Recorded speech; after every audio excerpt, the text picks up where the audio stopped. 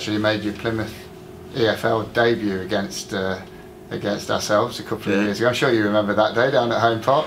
I don't. Funnily enough, I don't remember it at all. But I do actually. Yeah, of course I do. Difficult day. Of course it was. We didn't know really what to expect, you know. But again, I joined Plymouth.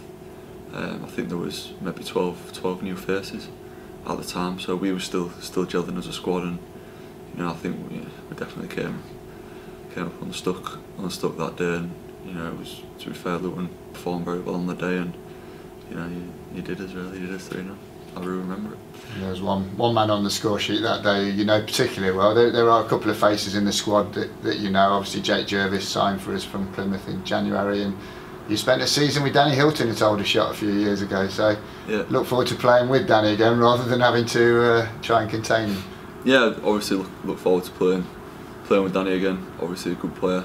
He's definitely obviously proven himself the last couple of years in League Two, and I think he'll be ready to go a step up back into League One and show what he can do. So yeah, he's a bit of a nightmare to play against, but yeah, he's on my side now, so you know, let him do whatever he wants.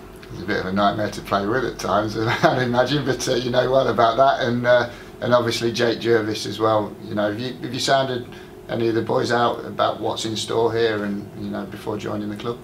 I spoke to Jake a couple of weeks back, and just for a little bit of information, and you know, he's only had positive things to say. Just obviously talked me through like the training ground, and spoke to me about, you know, the regime and the things I like to do, and you know, I was impressed, and you know, I said to him straight away, it's something I want to be involved in.